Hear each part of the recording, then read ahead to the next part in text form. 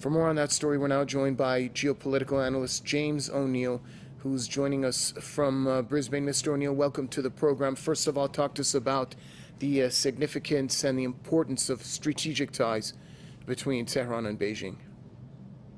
Well, this is an incredibly important agreement that is being reached.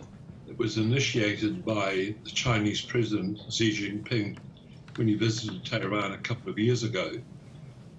But primarily, it is a way of saying to the Americans that regardless of your illegal sanctions, the relationship between China and Iran is going to get stronger.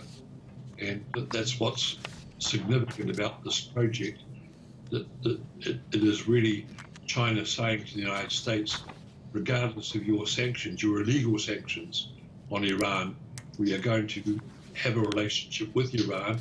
It's an important component of the Belt and Road Initiative, and this will only get better from Iran's point of view.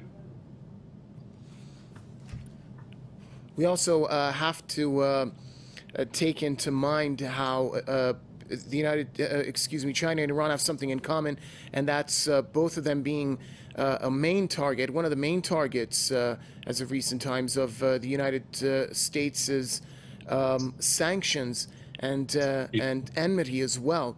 How does that play out into bringing these two countries closer together? Well, the sanctions that the United States has imposed on Iran are illegal. They withdrew from the JCPOA a couple of years ago, and they're trying to make Iran make changes before they will rejoin, which Iran is having nothing of. The United States is also very fearful of China's rise as the world's most important economic power, and the political power will flow from that as well.